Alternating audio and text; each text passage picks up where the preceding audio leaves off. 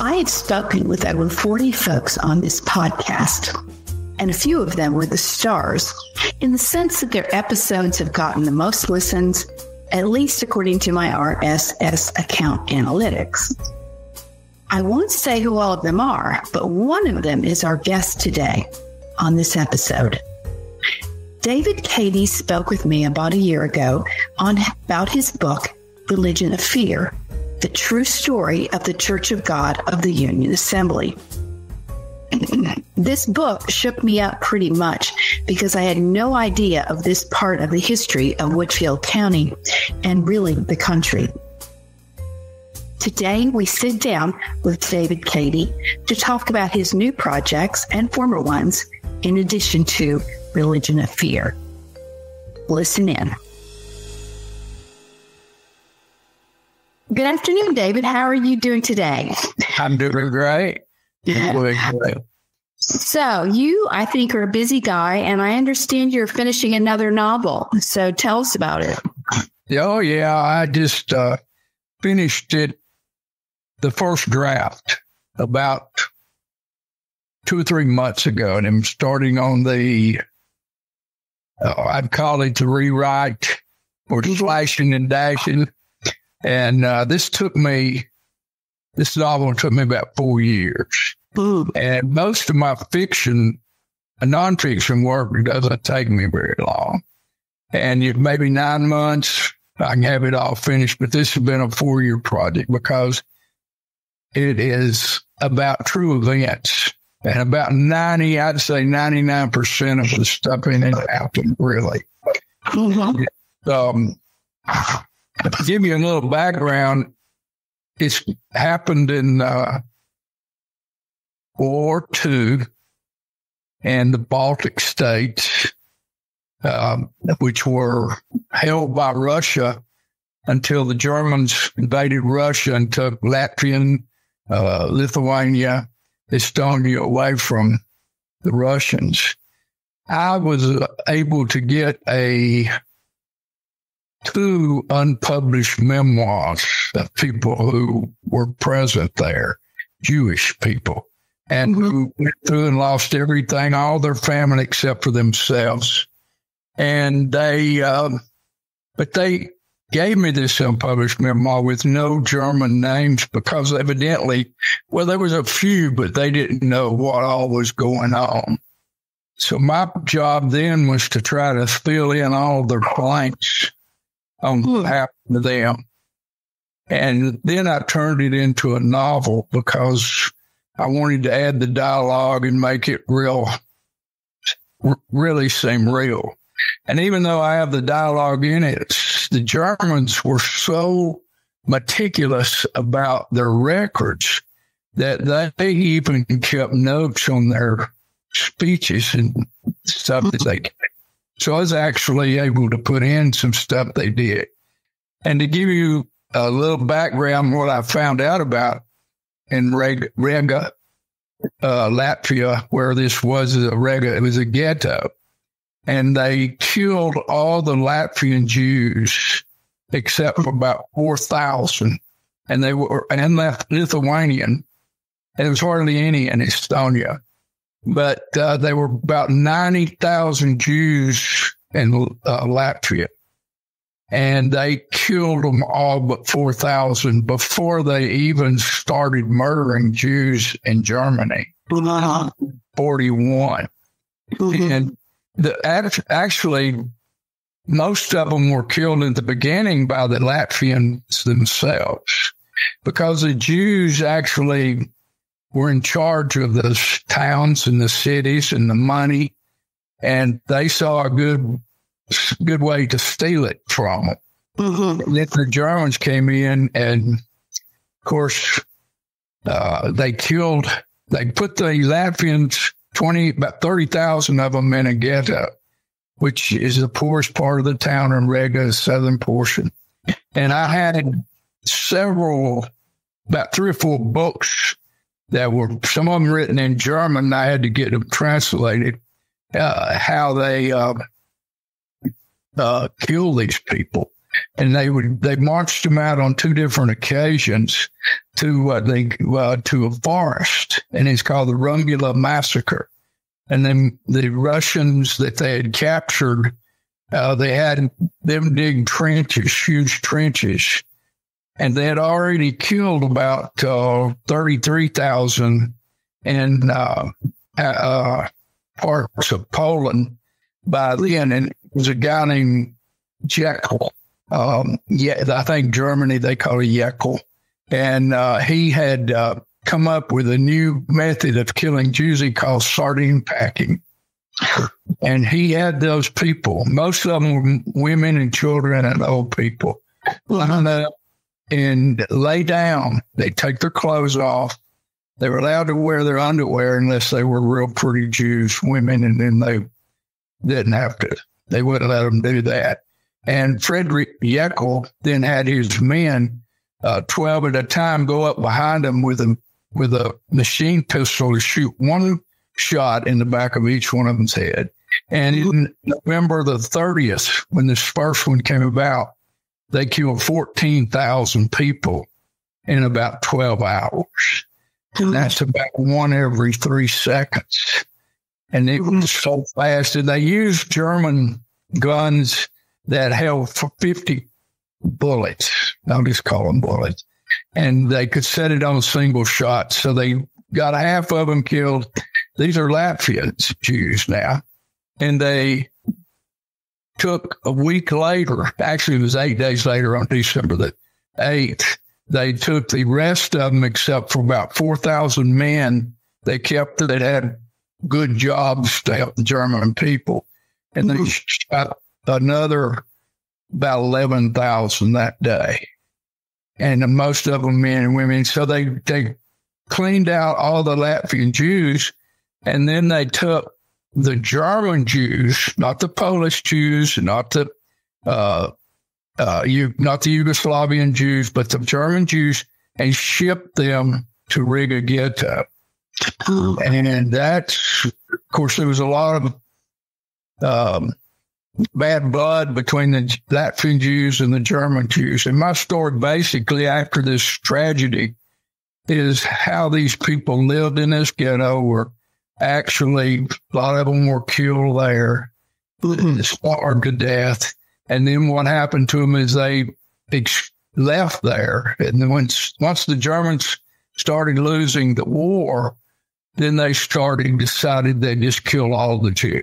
And it wasn't until, I don't know if you've heard of the Bossy conference in Berlin, but that's when Reinhard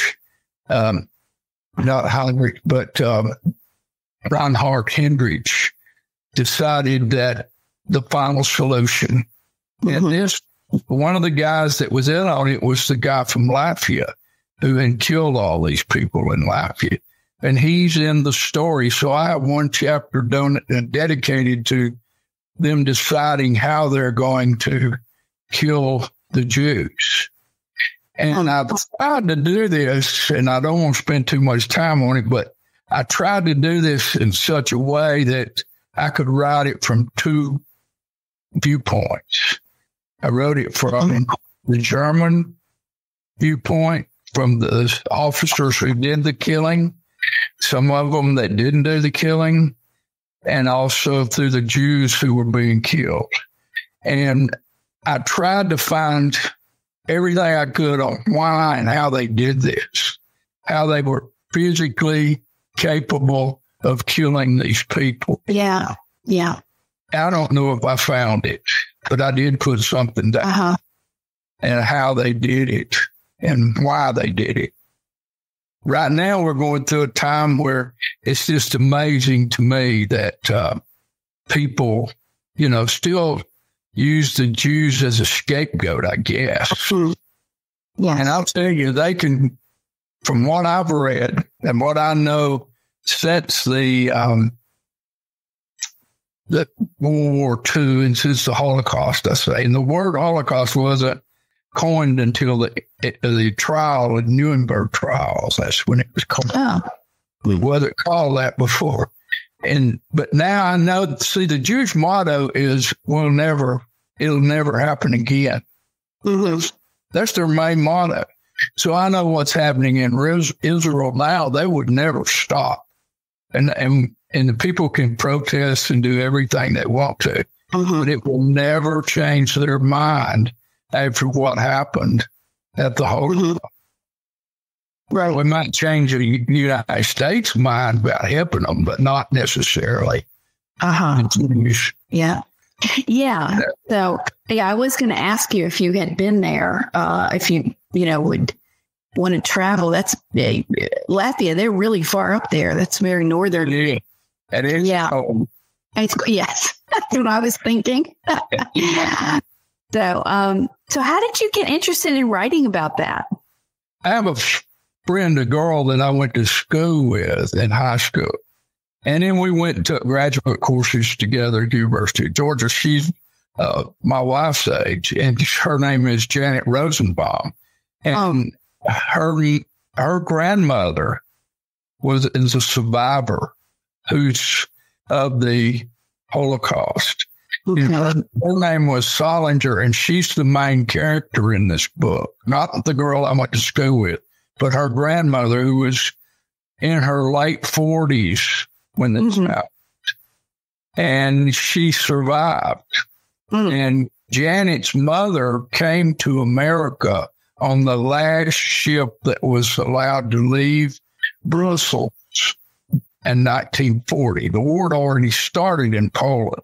I see. And England had already declared war in France, and she was able to get out.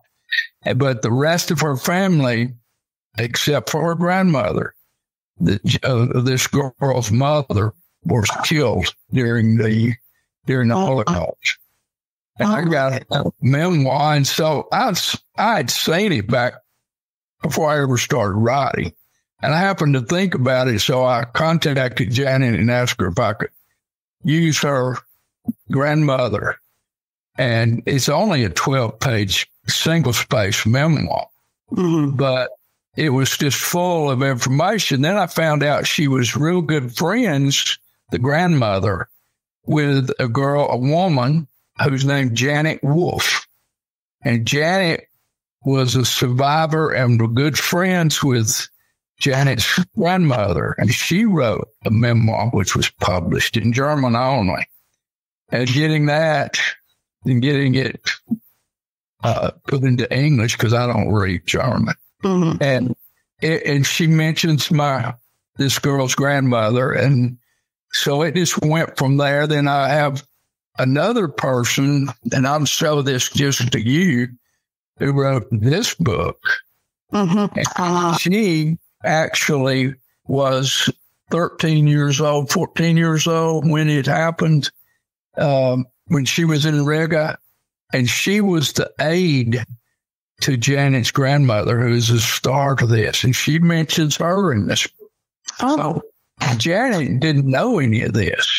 And so I did the research and found out. And then, of course, I had her book, I had Janet Wolf's book, and I had the memoir that Janet gave me, and then an uncle of hers and an unpublished memoir. And then I ended up finding 3 or 4 no nonfiction book has been written about this. In fact, the Latvian people paid this professor $10,000 to do one, and he never did it. And so now I don't know what happened. They don't even know, evidently, in Latvia, in Riga, that I'm doing this book. But I don't know. Probably I'm going to have to find a publisher, because might go try an agent. But because UT only publishes nonfiction. Yeah. Okay. So I'm probably going to have to go in another direction there. I know my main contact, Dr. Hood, says Mercer. Yes, they have fiction there. Yeah. Fiction. So we might try in several different directions there. And we'll just see what happens. That's the part I hate. I like to write, and it's just all this other stuff. That's really a common thing that writers say. Yeah. they really don't like the marketing and all that other stuff. Yeah. Yeah. So, I'm glad that you agreed to come on, because last time, it was about mid-May of 2023, we did not get to talk about your other writing, and I count 3 other novels on Amazon. The books I did write, I started when I was 50 years old. Oh, okay. When I turned 50, I said, if you're going to get this done, which I'd already wanted to do, you better get started. And I was still teaching at the time at Dalton High School. Yeah. And I just did it at night and on weekends, and didn't get a lot of sleep, didn't need a lot of sleep. And then I wrote one, and it was so bad. It was a book which never was published. And then I started reading books and going to conferences and trying to figure out how to write. It's so much different than most people think, because yes, it is. The ones I wrote were they were done. Several, and that was the last one before I did. But it was The Handler, which is based on snake handling. A lot of truth into that one. Yeah. Now, that's what got me with Dr. Hood, because he's a big, he teaches religion and religious courses in Chattanooga. And he had overseen, I don't know if you've heard about Heaven Come Down, which is a documentary about snake handling. And he did that one. So I kind of took stuff from his ideas and wrote those books. Yeah, I know there was a book or a film long time ago, decades ago, something about Salvation on Sand Mountain or something like that. And it was about snake handlers up there on Sand Mountain. Yeah. But they're still there. Yeah. And there's one in Cedartown. Oh, my. Okay. And Dr. Hood wanted to take me to one of them, and I said, no, I'll just not go. Didn't you teach science, though, when you were? I did teach science, but and when I was a child, my dad was a minister, kind of an evangelistic minister for a while. He did a lot of things, but for a while he did that. And he did take me to one in Resaca. You're talking about a long time ago. And he didn't know it was a snake handling church. Oh, wow. So we sat in the back, and I got to see it, and that made a big impression on about a 10, 11-year-old kid. I bet it would. And so, anyway, it seems like everything I've written has to do with religion, though. Well, yeah. So you've got the Handler, which you did kind of a while back on that one, didn't you? That's 2007. Okay. Was that was my first one? And it was actually nominated for Georgia Author of the Year. Oh, and, okay. And then, of course, in the Religion of Fear, I got what they call the second place, but they have it, they call it finalist. Georgia Author of the Year. Oh, excellent. Okay. And I think the guy who beat me out he had died, and that was the Representative Lewis. Oh, yeah.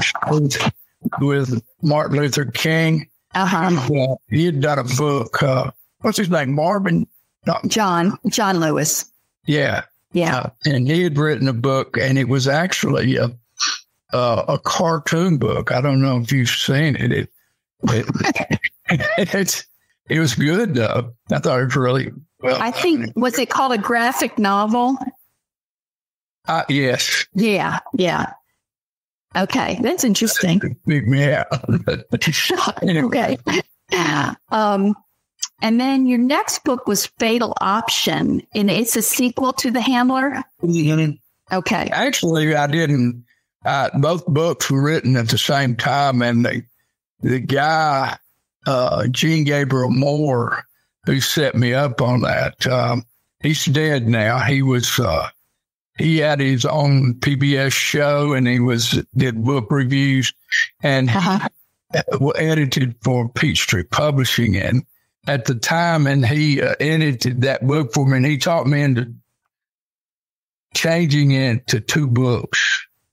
Okay. And he said new writers just do not have a hard time getting long books published. Yes. I guess that didn't bother Margaret Mitchell. Well, that was in the 30s. Nowadays, it's so competitive, and people don't really want super long books now. I have a friend who she's a wonderful writer, but her first novel is 250,000 words, and I'm surprised that anybody published it. It's very good, but it's so long. I mean, look, I just finished. I've got not quite 150,000. Oh wow! Bigger than I wanted, but yeah, I'm trying to chop it down, So you can't tell a 6-year period and all that happened to these people, and in a short amount of time. And it was a lot longer than I thought it was going to be. Yeah. So I'll do another one about the Holocaust. Anyway. Yeah, that's a pretty hard. I mean, you pick some hard topics. I mean, we talked about this last time with Religion of Fear. That was a tough book to read. And then, what you went through to write it, and the people you had to talk to, and the stuff they went through. It was just, I know it was hard on you. Well, it was. And, I'm still getting something almost every week from some of these people. I bet. Yeah. And I could write another book on just the emails I've gotten from people that want to tell me their story. Of course, I've talked to some of them on the phone and recorded. I don't know. I don't really plan on doing another book about that. UT did mention, and by the way, they've got a new director now, and Hannah. Forgot her last name right now. It's hot off the bat, but she's the new director, and Scott Danforth, who did all my editing and stuff, he's retired. So that's kind of changed that around for me. But yeah. Well, it's interesting you bring that up. I'm jumping ahead a little bit, but this is on this particular podcast. It is on YouTube. It's just sound, though. It's not video. And you have a lot of listens on there. And somebody put a comment. They said, I think this is a great thing Mr. Cady has done. Even though I lived through this hell, I could not put the book down. And the way they wrote that, I wasn't sure exactly their flow of thought. But, that was, when you read that, what do you think when you see those kinds of comments? Mm-hmm. Well, I think I don't know, and I'm probably, I better not say it, but I'm thinking I've seen a falling in the church. Their membership has really super declined. I don't know whether. Yeah, I would imagine. Whether it was the book that I wrote or it's a sign of the times. It's hard to actually brainwash people nowadays, I think. Of course, it's not all the time to brainwash people like they did. There's too many other outlets for them to get information. We're all brainwashed, I guess, to a certain extent anyway. Well, it's just a much more open society where people aren't going to let that. I mean, they might let it happen, but they're less likely to. I had some people ask me what I was doing right there with that, and why wasn't I telling the whole story? And I just if I didn't, I had to have proof.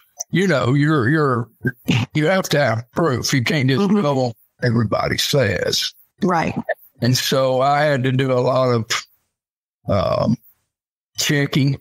And by the way, this thing about the Holocaust that I'm writing now, or finished writing and still working on, rewrites are still working, but there were so many contradictory things in the history of the Holocaust, like even dates that these happened.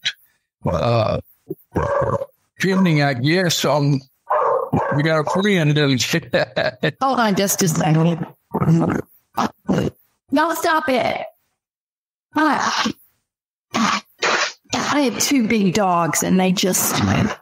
I got one little one, and not a little one, a huge one. And she's there right here beside me. Yeah. Anyway, what I was saying was there were so many contradictories. Like, okay, for example, some people had the Latvian killing 24,000 Jews. Some people, Latvian Jews, at the two massacres in Rumbula Forest. And by the way, you find all that on the encyclopedia. People want to check and see what happened, but not to the extent that I wrote about it. Yeah. There was some people said there was 30,000 killed. And even though the Germans kept good records, and at the end when they started losing the war, and I'll tell you, they started losing the war in 1942 when Stalingrad started fighting back and the Russians started fighting back. Well, the Germans changed their tactic, and their new enemy then became the Jews, and that's when they did the gas chambers at Auschwitz, Treblinka, and all these places. And I don't go into those places because everybody that's written about the Holocaust writes about all these death counts. Right. And they didn't have to be in a death camp to get killed. Yeah. Okay. Yeah. So I think you're telling a story that's maybe a little different. For my own sake, I would say this, or for your own sake, I'd say I tried not to hide much. In fact, I tried to tell it exactly the way it happened. And they were like during the Latvian, the massacre at in Latvia, there was 3 women who survived it.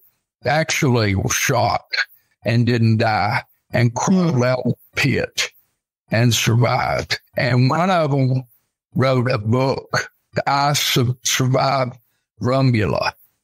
And of course, it's all her story. Her story is in my book. And she talks about when she knows she's going to die, when she knows she's got to go up there and lay down in that pit and let somebody shoot her in the back of the head. She talks about her feelings and how she pulled her own hair out, how she screamed, how she didn't want to die, and how she ran around. And she was like 29 years old, and she was not shot. So she crawled out and crawled and survived the whole war in the forest around Latvia and wrote the book about it. So, wow. What I'm saying is I put a lot of, it's going to be a hard read. Yeah. Second one is the Religion of Fear. This one, there would be times that I just had to shut it off myself and get away from it because it's so depressing. But I think it's time now to start telling these stories and try to tell how these people felt and why they killed the Jewish people and and I tried to bring this out. And the only thing I can say is they're a convenient target. All I can say. Yeah. I could not find, there's so many things about having Jesus crucified and all this, but But the Christian, if you believe that, then you don't believe in, murdering people. So that's such a, what's the word I'm looking for? It's not oxymoron, but it's irony. Yeah. Yeah. But anyway, it's such a study in how people can justify what they do or what they get caught up in. It's amazing. So, okay, a couple other questions. Since you're pretty much into this writing thing, what is it about writing fiction? Because fiction's hard. It's, you said the fellow was given $10,000 to write a novel, and he probably couldn't do it. Even though they paid him. Do you enjoy writing fiction? I do. Yeah. I enjoy all the process of writing. Okay. It's crazy because I don't consider myself, they say all writers are introverts, but I don't consider myself. No, I don't think you are either. Yeah. Yeah. But I enjoy it, and I don't spend 4 or 5 hours a day. It's about my limit. Mm-hmm. Because I think I get washed out. And I imagine a lot of writers would get washed out. I hear people write 10 hours, 12 hours a day. I don't see how they do it. Not for a long time, no. And I had to pull away everything I did there. Yeah. The writing process is not what everybody thinks it is. No, it's not. So what benefits does writing fiction have for you personally, though? What benefits? I mean, yeah. Well, it's always nice to know people read your work. Mm-hmm. And I hear all kinds of people, even my son says, oh, you need to write just for the enjoyment of writing. But after you write, you want people to read it. Thank you for saying that. Yes. I mean, you want your story out there. Right. Mm-hmm. So that's the hard part stuff. I try to make it easier now for people to. And there's some trash out there too. Yeah, that's true. So, as a writer, do you do much in terms of what is called marketing? Do you travel to a lot of conferences and stuff? I do as much as I can. Like right now, doing this podcast with you. Yeah. And I don't turn down any, unless I did turn down one book club meeting. I go to book clubs around in the area. And I had told this friend that used to live next door to me, I told her on Religion Affairs, she says, yeah, I'll come do it. And she says, we'll do it in March or something.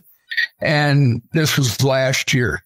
And so I finally found out, and I said, now, where do I come? She says, well, do you know where Gainesville, Georgia is? I said, oh, no. Yeah.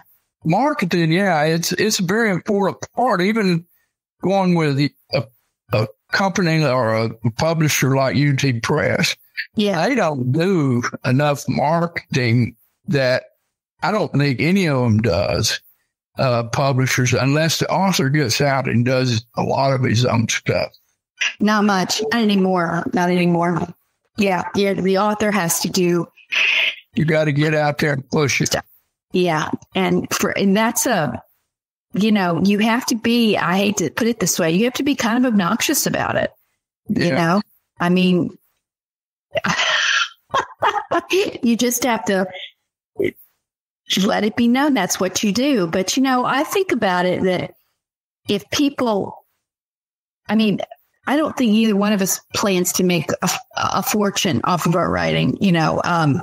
We're probably too old to do, to be a millionaire after it's all over. But we do want to make at least some money, and we do want to make more than we want to do better than break even. We want to make a profit from our work because it's such hard work.